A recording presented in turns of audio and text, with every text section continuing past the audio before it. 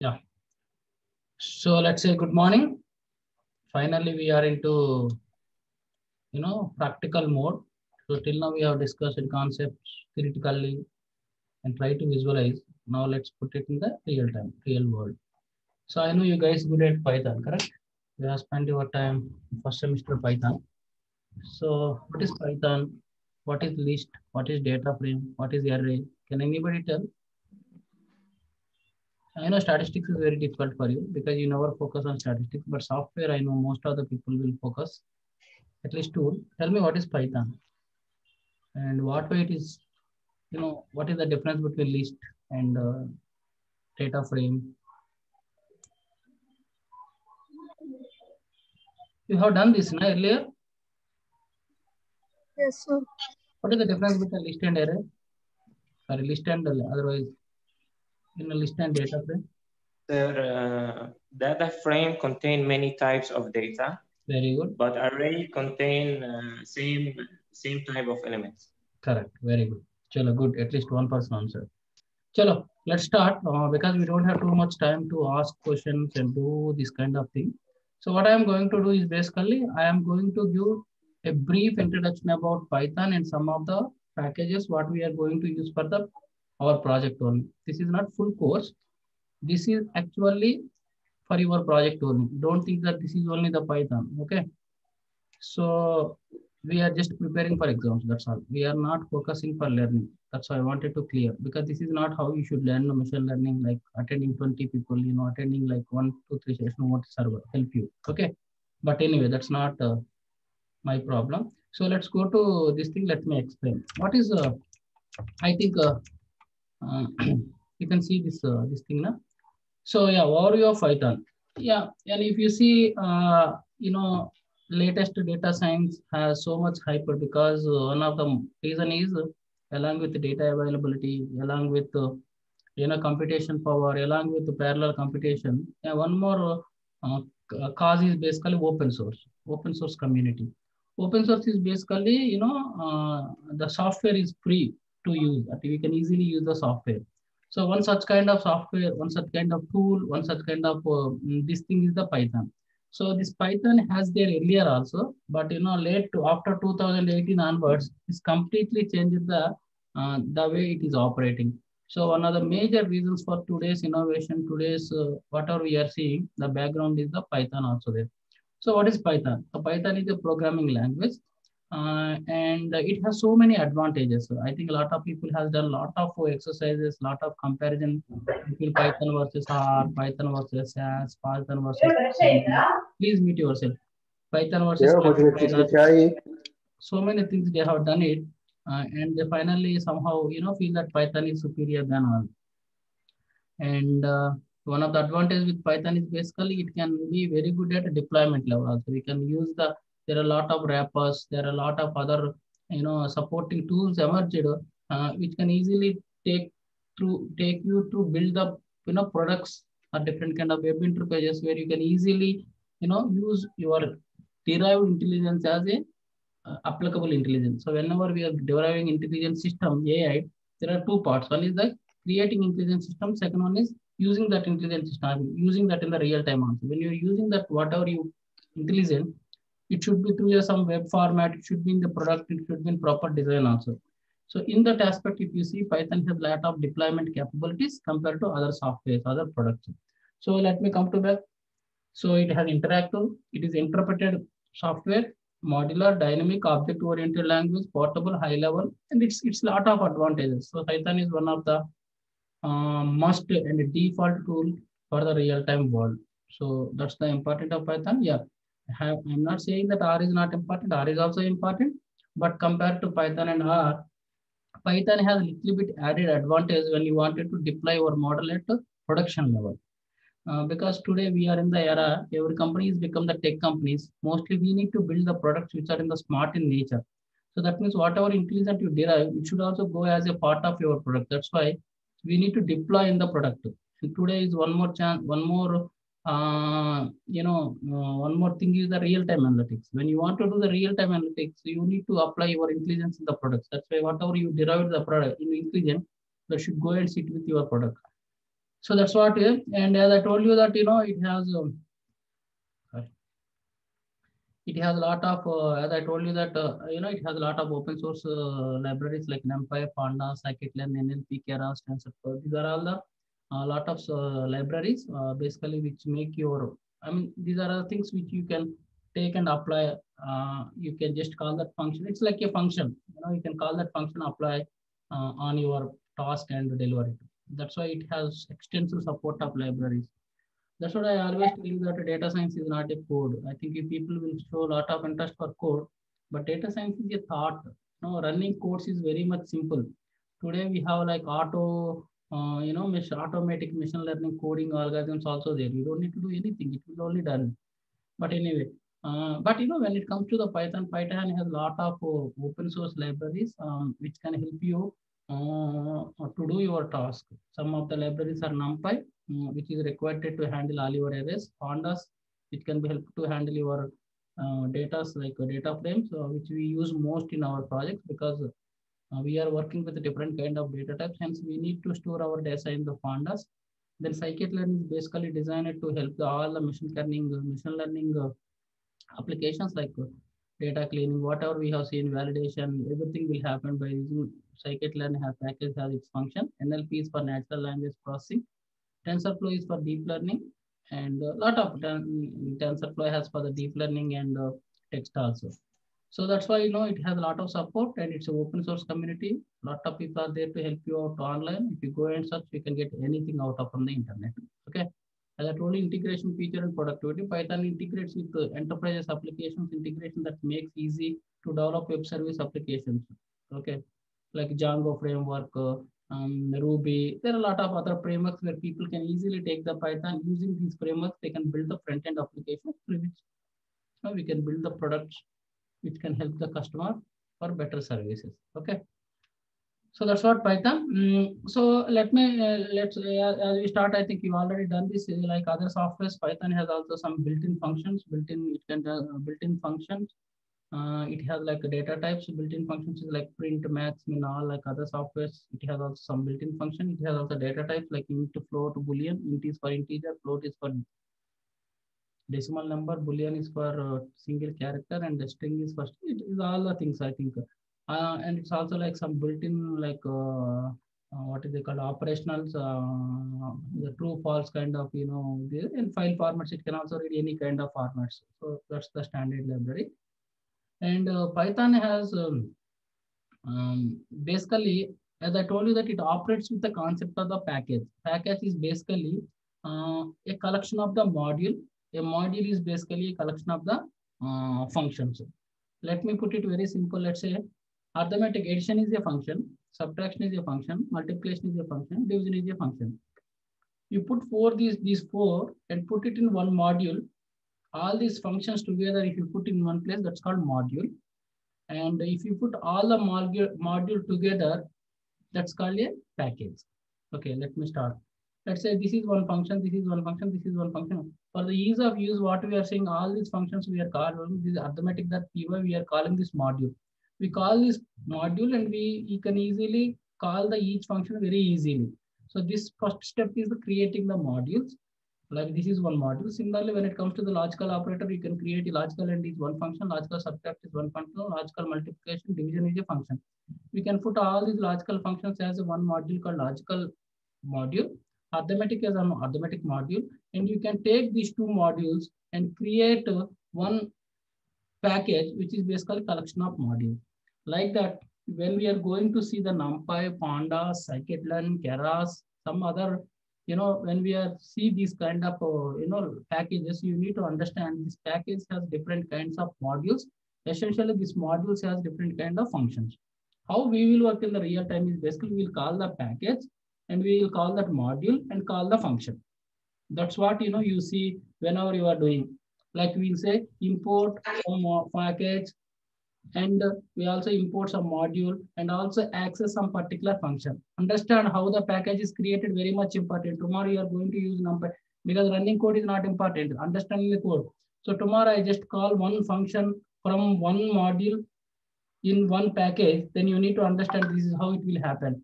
So what it does is basically It will start with function. All the functions are together become your modules. All the modules are together become your package.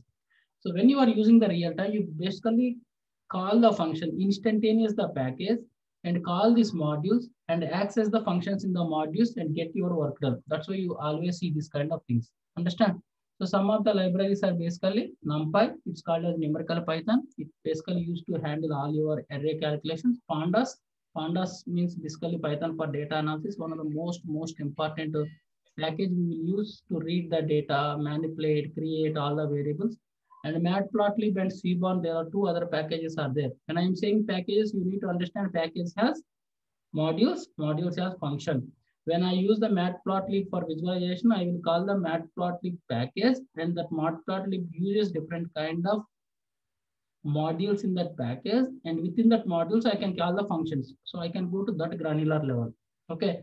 SciPy is for inferential statistics, all our parametric and non-parametric statistical text. Scikit-learn is basically data pre-processing and machine learning package. NLTK, Jensen, PASI, these are natural language processing and text learning packages. Keras and TensorFlow, deep learning, these are basically a neural network, computer vision, chatbot kind of. Other than this, recently we are seeing some kind of transformers, GPT-3, but these are all packages.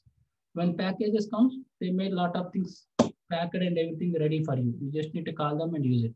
That's why Python is so powerful, people are using. So today we'll discuss about the NumPy and permit fund. So NumPy is basically, as I told you that NumPy is basically stands for numerical Python. This library contains linear algebra functions, Fourier transformation, advanced random, number capabilities. So whenever you wanted to, use any algebraic algebraic module, all the functions there in the Fourier transformation. This you need to.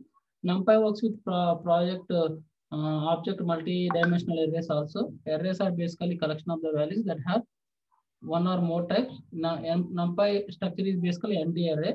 An array with one dimension called is the vector. An array with two dimensions is called matrix. If they are same type, that's called list. If they are different type, that's called data frame. So when actually NumPy is working, creating, indexing, slicing, let's say if you have 10 people, if you want to only select the 4 people, that's called slicing, sorting, reshaping, combining, splitting, adding, removing elements, some of the descriptive statistics also. NumPy is very useful. Let's go and see the practicals on the NumPy. So most of my training will happen on the Jupyter notebook. I think you install the Jupyter notebook. So how do you import? First, you need to install the package before. So to install the package, actually the command is pip install. Once you install the package, you need to say pip install. Whatever package you want to install, you need to say that. So I already installed, that's why I'm not doing. So today we'll discuss about NumPy. So so this is what my Python local interpreter, program. So first I need to incorporate NumPy into my system because I am using NumPy packages. Before using the package, I need to call that package into my, my environment or my program. So that's why I'm saying import NumPy as NP. This as NP is the alias, because whenever I wanted to call any module, any function within the package, I always need to say NumPy dot that module, that function. So instead of always writing NumPy, just giving a alias as NP. So what I'm doing here is import NumPy as NP. That means whenever I wanted to access any module, any function in the NumPy, I just need to say NP is enough. Okay, guys? So that's what I am doing. Import NumPy as NP. So see, if I don't import, that's why what it is saying, NP is not different because without importing, I am using. So first I need to import NumPy as NP.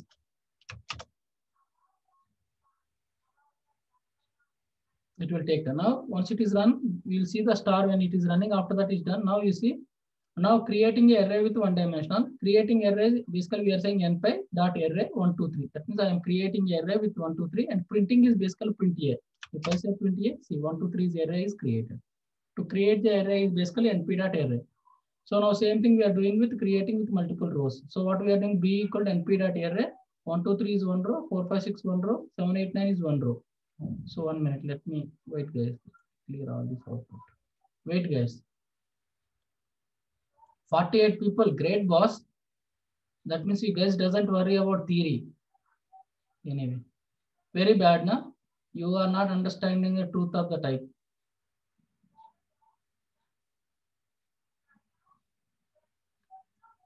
I just wanted to know who all attended for practical and missed the theory. Whoever please capturing the screenshot and send it to me. Okay. So what we are trying to do.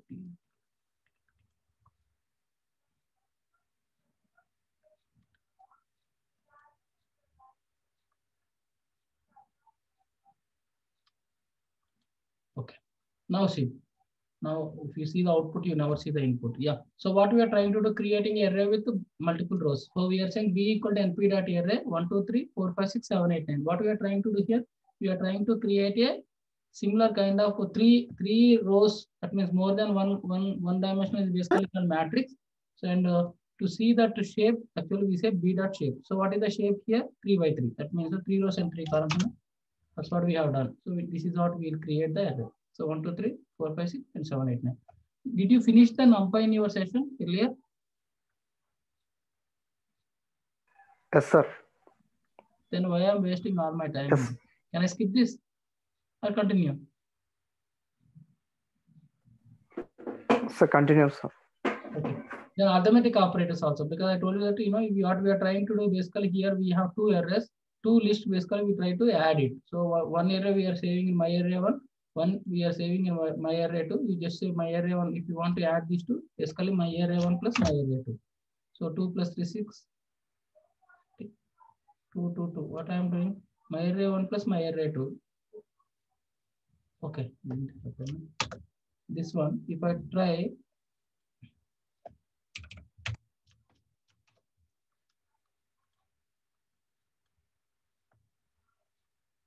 2 plus 3 5. Now I am getting 6 now.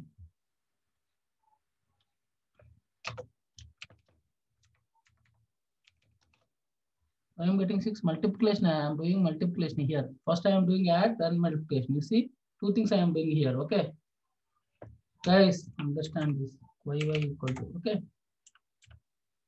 So if you can do, because this second place I am multiplying my array 1 with my array 2. So y x x. If I say y, do the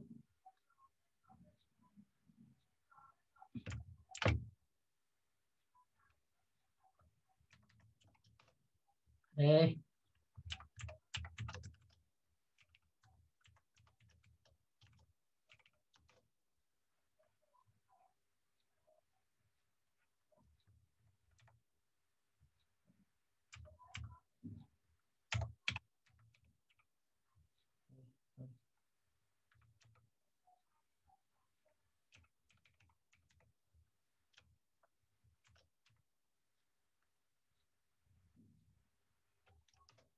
See 5 5 5 again.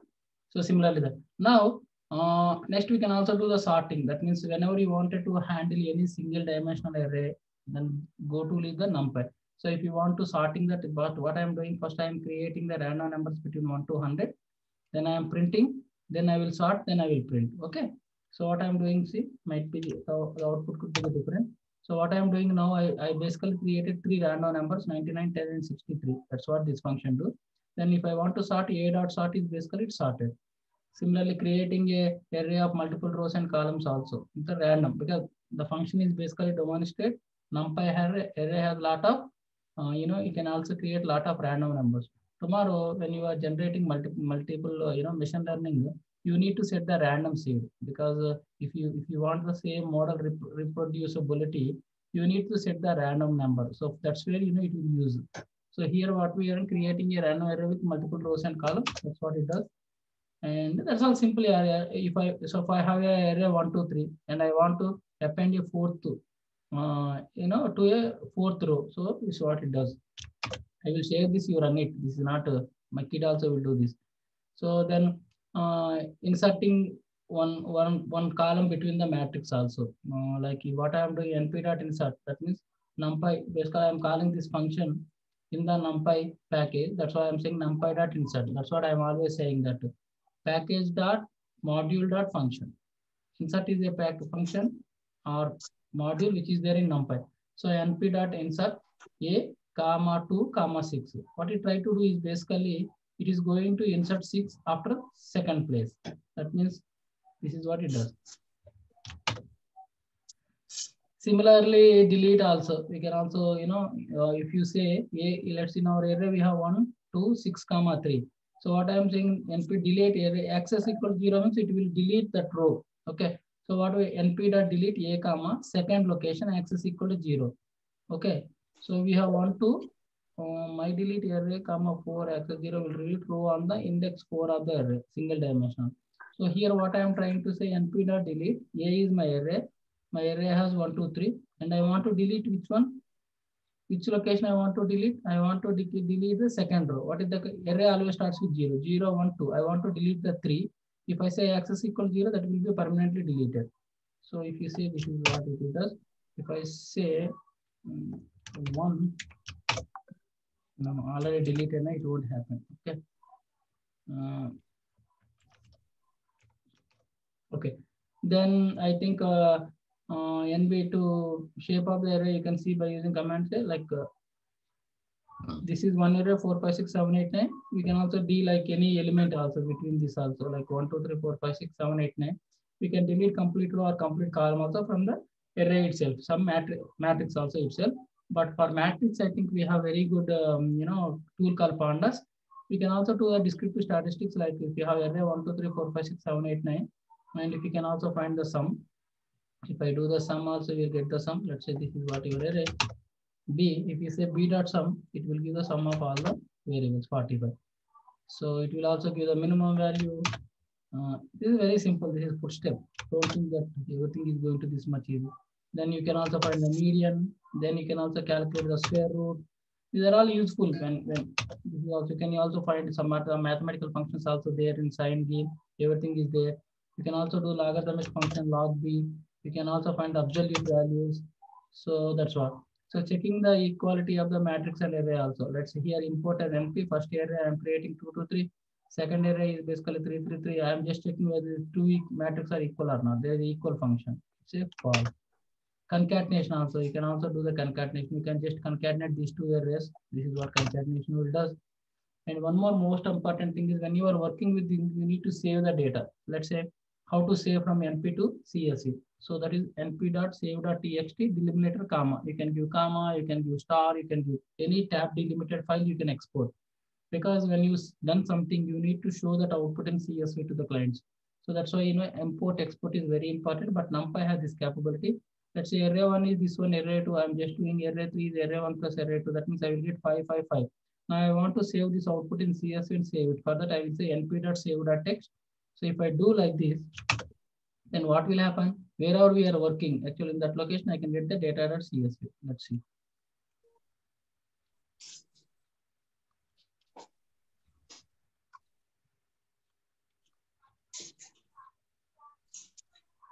So it came 5, 5, 5. Okay, understand?